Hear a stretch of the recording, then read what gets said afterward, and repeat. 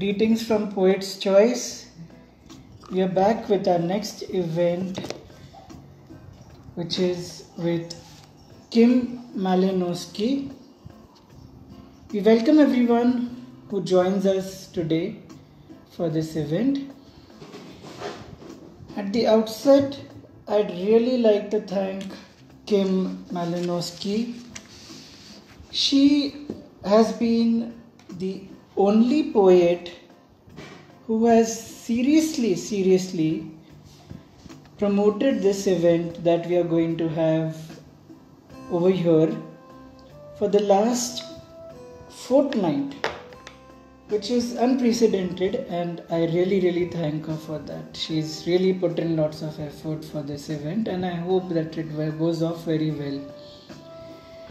Now, to highlight today's event, Kim Malinowski will be reading out her poems. But to begin with, I'd like to share that this is the book that she's published with us in, Jumbled Part 2. Now, in this book, she has a poem titled Update On, which kind of highlights her in a way which is really interesting. So she describes her life in it. It's really interesting, so I'd just like to share it with you. She says here that she beats a trombone lovingly every Wednesday. Thursday is coffee day, and that is also poetry day for her, when the day she writes poems. Friday are archaeology day. Interesting. And then Saturday is parent day, when she spends time with her parents. Lunch is mandatory, but the whole family is on a diet. That's then Sunday mornings she spends with her grandma, and Sunday evenings is at the church where she cleans the church, which is again something to be praised about. And then we come to Mondays, when she is with her grandmother's plant. She takes care of the garden. She waters the apartment. And then on Tuesday, which is today, she dedicates the day to being something which I would refer it to be the victory day, when she is actually achieving a great deal of success and things that she'd really like to achieve. Though she's worded it differently over here, but that's how I look at it. Now, today as such is also something special.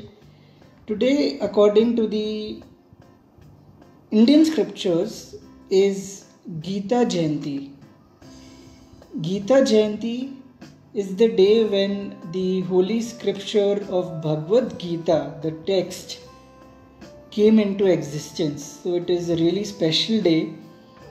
And also, incidentally, it is an 11th day of the moon cycle, which is called the Ekadashi. The speciality about the Ekadashi, which comes every 11th, every month twice, is that it stores a good change. And it cannot be a coincidence that I am meeting Kim for this event today, and today happens to be such a significant day. So without much ado, let us have her on board with us. I'm going to go ahead and invite her right now.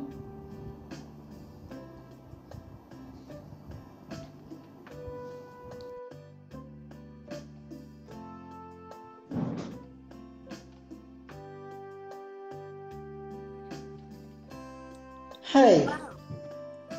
Welcome.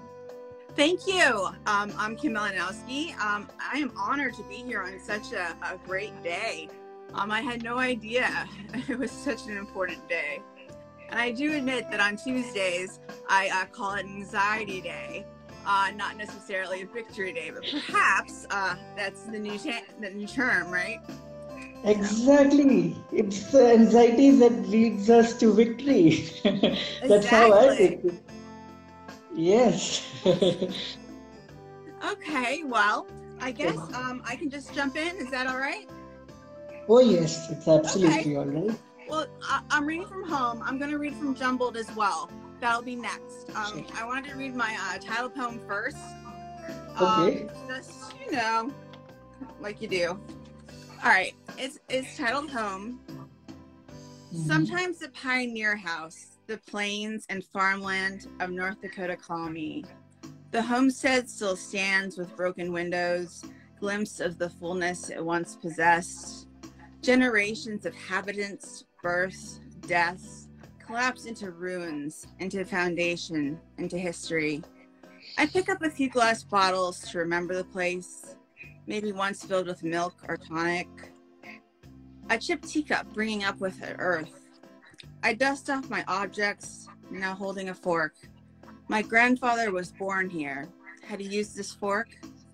My cousin, too far removed for me to understand, digs out a piece of Mama Jensen's lilac bush so that I can plant it, have a piece of it like the rest of the clan, so I could belong to this place, the place my grandfather left to lug a carpenter's box. What are the precise coordinates of home? The piece of me collecting rubbish belongs here with the ghosts, where tall grasses swallow the house up, a standing grave. When will the shutters fall and the grass creep over? Will the wind still carry the scent of lilac and whisper my name? And I have like a little interesting anecdote with that. My family in North Dakota, this is about, has been handing my book around, and they actually found my great grandmother's poems. They sent me one that is both actual like full poem and also it's revision. So it was really cool for like a female ancestor to be a poet, because that is something that is not done in my family. Okay, I'm gonna just keep right on plowing. This is Jumbled. Okay, mine is update on Kim. I'm gonna read it in full, I think, because it was written a bit ago. It's sort of a past life almost. We're trying to remember it now. Every Sunday, Kim cleans the church. She vacuums, dusts, spits on her finger to mop up spots on the floor. It's been 10 years since she's been not quite Christian, 20 since she started the job at 10. In the stillness, she tries to rewrite her moods, restructure her thoughts. Most days, these practices elude her. Mondays, Kim slowly kills her grandmother's plants. Her grandmother, maybe temporarily, maybe not, is in a nursing home. It's Kim's job to water at the apartment.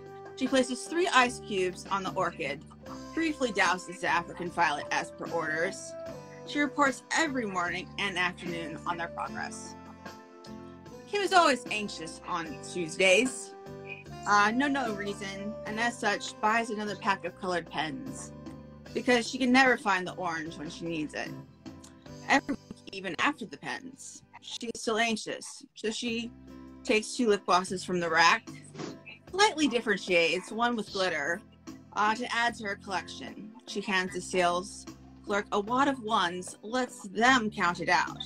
She guiltily shoves the bag in her purse, releases a deep breath, and suddenly lighter. Kim bathes her trombone lovingly every Wednesday, each stroke a ritual. With the trombone still dripping, she slides the mouthpiece in, canters and gurgles through forgotten notes, medicated memory, dead dreams. Soon she'll remember how to music. For now, tone and the scales chasing ghosts of a younger Kim. There's a complication of gratitude. This is when poems appear in a dizzy kaleidoscope. This is belonging, the rightness of neurons catapulting over each other, leapfrogging into socially accepted mood swing, or at least what Kim thinks is a productive one. Fridays are Archaeology Day, a fast-paced online class that fills up 6 hours of dreaming. Kim needs to know that she is just as smart now as she was in college, that she still has both potential and a future. She likes dirt and dust. Remember sifting. Her favorite soil is sandy loam because it feels the way it sounds. Somehow, the podcast captures the taste of mud. Every Friday night, Kim opens an obscene amount of fortune cookies at the local Chinese food restaurant, searching in the oracle for a destiny that she wants. After 5 cookies, she accepts that they are all true. She pastes the fortunes in her journal, gently smudging the glue off along the edges. Saturday is parent day. Lunch is mandatory, but the whole family's on a diet. Her father won't even eat carrots. Kim swirls a French fry lazily in ketchup, smacking her lips as she tastes it. Sunday mornings are her and Grandma's. She brings McDonald's, the morning paper. Kim sits in the wheelchair, hiding from age, speaking only of the flowers and the cards she brought in the morning news. Sunday nights are the church. How quickly dust settles, how faith disappears. Kim likes the church's emptiness. We can let her have her stillness.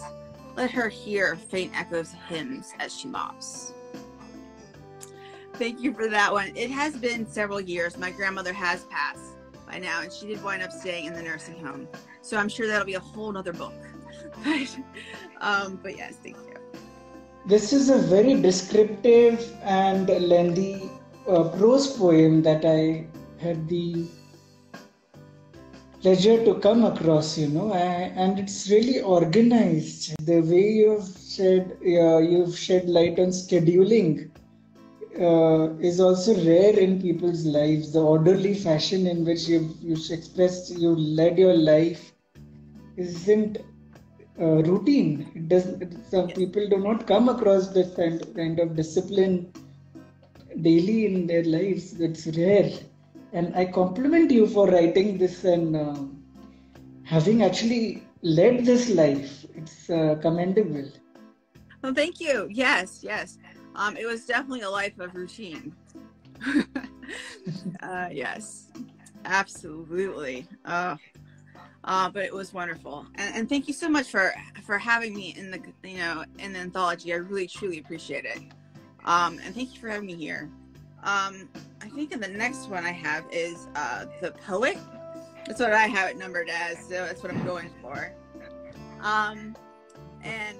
I guess as a little bit of a note so that people understand a little bit, I am bipolar, and for 5 years I couldn't read or write. I was never diagnosed with aphasia, though that is now what it's called. So it goes into a little bit of that just for context. So The Poet, 1. She wrote her first poem in a neon pink marble notebook, the seams unraveling in her heavy penned hand. She promised to aspire to Whitman and Szymborska. She whispered Rilke in her sleep.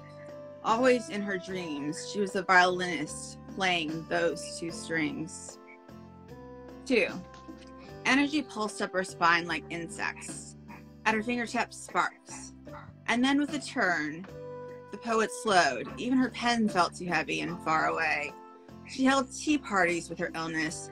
It took sugar and cream and willpower. She sipped sunshine, an herbal blend, her legs folded on the floor beneath the table. The poet and her illness played Scrabble, a word roulette. The illness won with 24-point words. The poet was left to 7s. And then the words disappeared. The tiles scattered. The illness won everything. 3. The poet was left with phonics, the ashes at first. She could only write 2 sentences a day. Today, I read a word. Tomorrow, I will choose another. The poet began cheating at Scrabble. She sipped a teacher and stole back her words, dusting off her towels. This time, she made the rules. And this leads into the title, Athenaeum, which I know that I'm mispronouncing because I believe it is Latin. But it is a wonderful type of library that is absolutely amazing. The one I went to was for members only, and you had to have somebody die to become a member, and there's a huge long list. and it was there since like New Hampshire had like people. So it's like this sense of ancientness. I'm like of seeing like a 400-year-old atlas, and you're like, so I was privileged to be there right before I lost my words, actually. So Athenaeum, for the injured dreamer who survived. These books are too passionate. They are decadent, lining the Athenaeum. Nostrils breathe history here, the musk of ancient cobwebs. I am learning acquiescence, acceptance. They mock my austerity, my plainness. I am cavernous. This place echoes my illiteracy. It's been 4 years. Reading just stopped, like a sunset. The books are seductive, asking me to linger, to dally in the sun, lounge on finely carved chairs, to sprawl on the oiled wooden floor. Centuries could pass me by. These books are like poison, all 14,000 diabolical titles. Their dust jackets greedy for my fingertips. The books converse about, name the dead, hold court without me. They are wanton and brazen, and their bindings smell of time. My lips, cracked with desire, thirsty for dusty volumes, grasp cosmos, words orbiting. I cannot read them, not a syllable, not a trochee, not a dactyl, not anymore.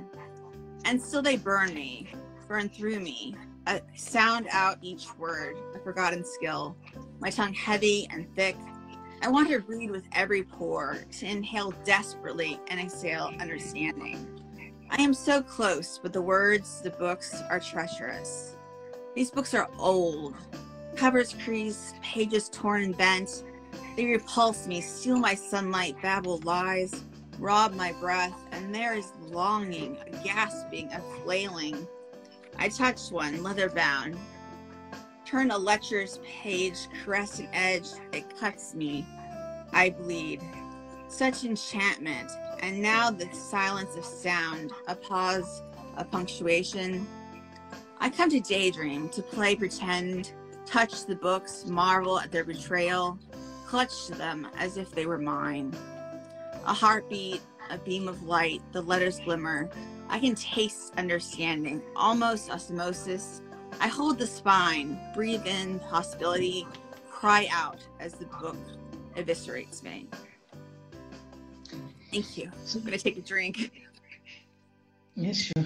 So we have a lot of people joining us, and we welcome them and thank them for dedicating their time to us. And I'd just like to bring this point across. You shared that you write several poems about disability.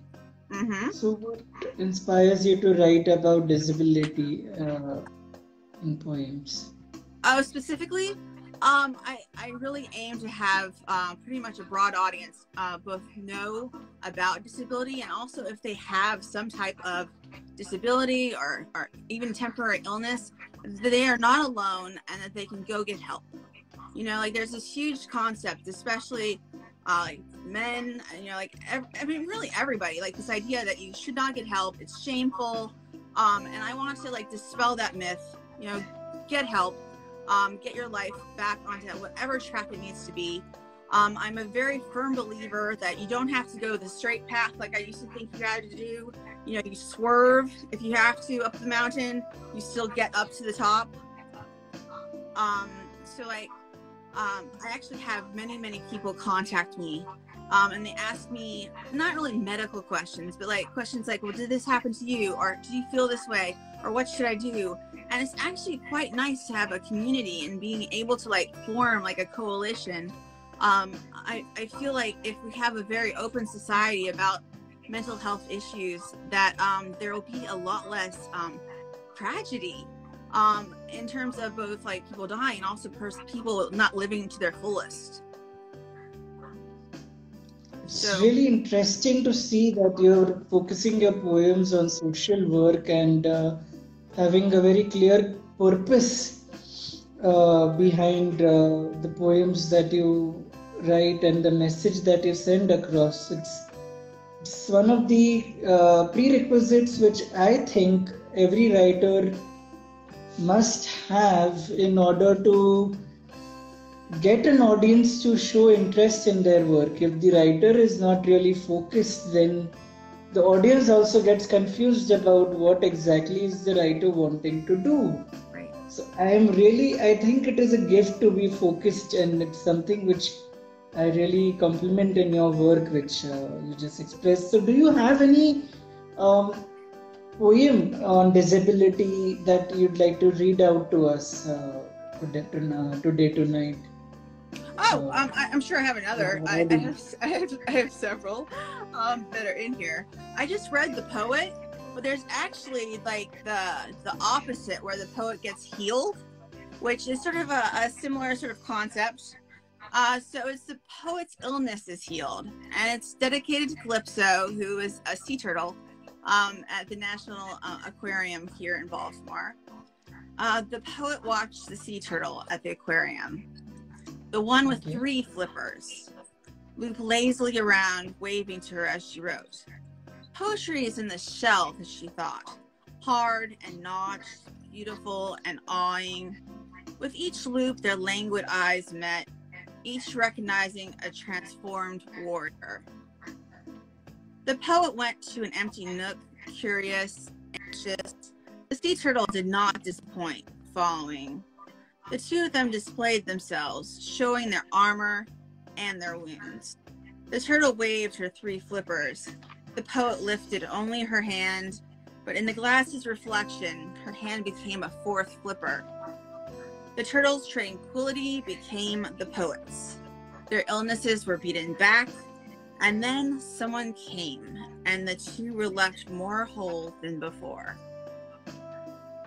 Wow. That indeed is really interesting. Now, you also shared with us that your poems have a role to play in nature, related to nature and spirituality. So, what would you like to say about that? Please, can you share something? How and what exactly do you mean? I will share, and then I will explain, because it's easier to say than to, or at least to read. Can't find it in my poor little book, but I have it on my paper.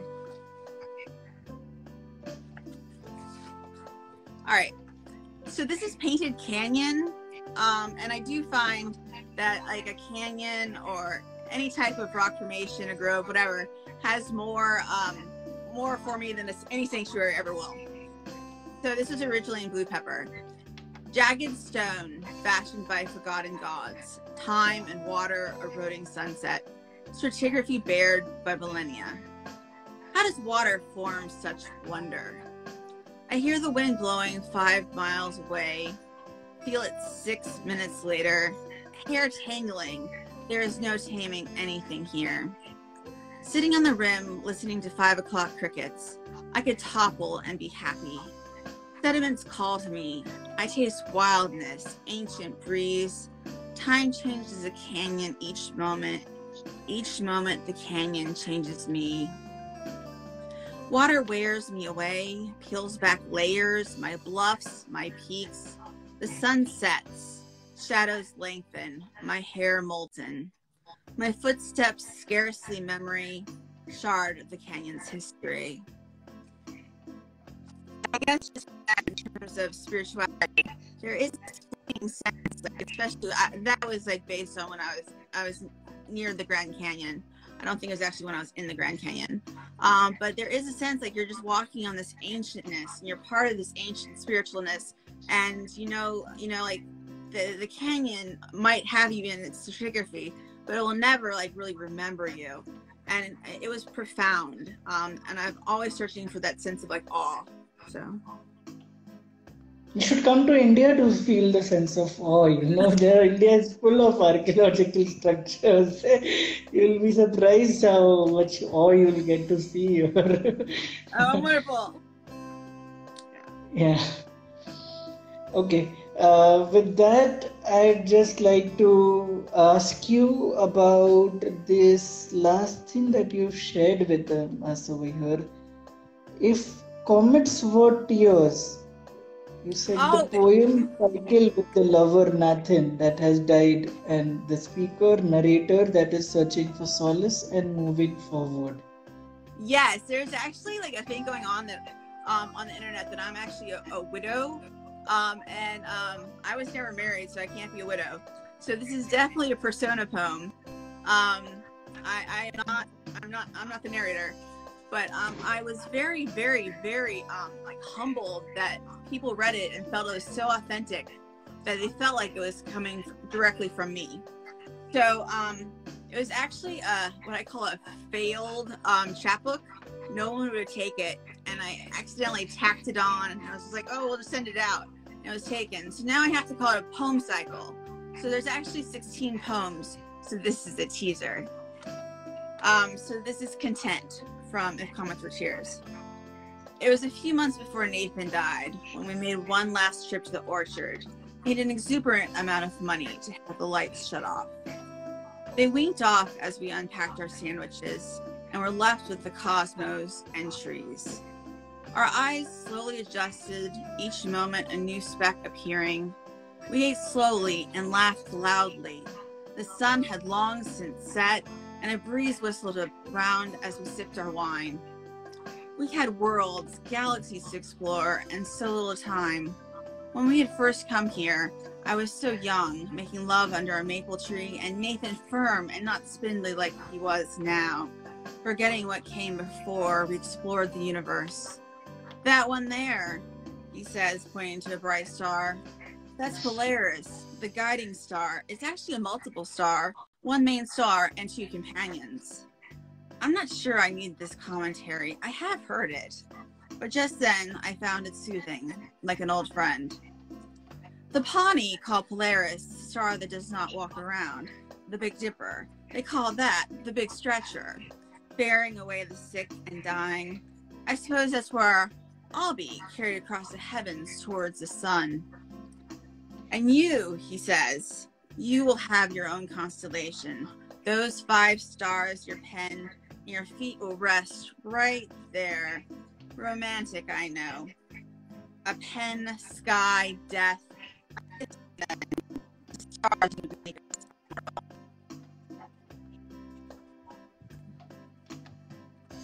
So that is the teaser. So there are poems. So.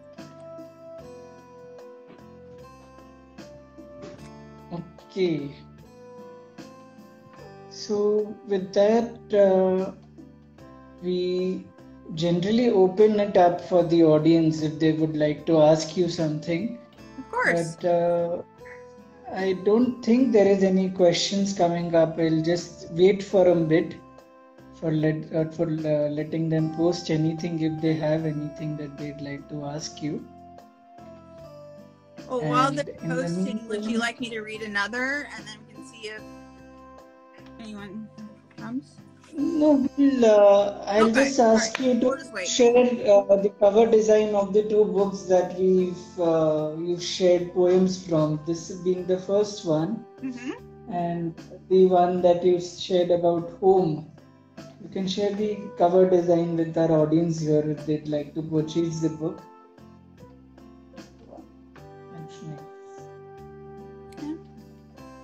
And I'd like to make a few announcements that we have one poet coming up this week whose book is called Summers in Laurel Canyon.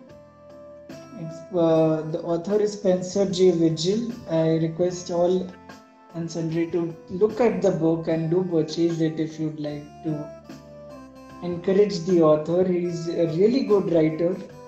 Just needs to be read. And this book, that is Jumbled Part 2, is the cover design is done by Connie Derris from Germany, and the book has been designed by Jonas Perez from Spain. Now Jonas Perez has made it really big. He's working for one of the biggest publishing houses in USA. Oh wow. Because of his designing skills. Yes. So with that, I think we have one comment here that is from Alexin Fim, who says, amazing persona poem. Thank you. That's about it basically. So with that, I'd just like to conclude the event then, because unless you have anything else to share with No, us. I don't. I just wanted to really thank you and thank everybody that was watching or that will watch. So thank you. So I'd firstly like to take your approval, whether you'd approve me of sharing this on our social media, YouTube, the video Absolutely, that you please just do. had. Yes, absolutely. Great. And we have a question. I'll just look it up. Can you please post the titles of the books and the poems, please? Oh, we'll do that for sure. Yes, we'll do that. That's the question for me. So we'll share the titles of the books and the poems and the poets. As such, it's already there on Goodreads. If you look up Jumbled Part 2, you'll find the names of the poets listed down there. And maybe even the titles are listed of the poems that are there in the book. And with that, I'd like to thank Instagram for being our hosting partner. I'd like to thank the audience who joined us and friends and family who joined us and encouraged us. I'd like to thank you, Kim, for joining us for this event. And I hope you have a great day ahead. It's a very special day, like I just said in the beginning. And namaste. Thank you so much. Thank you.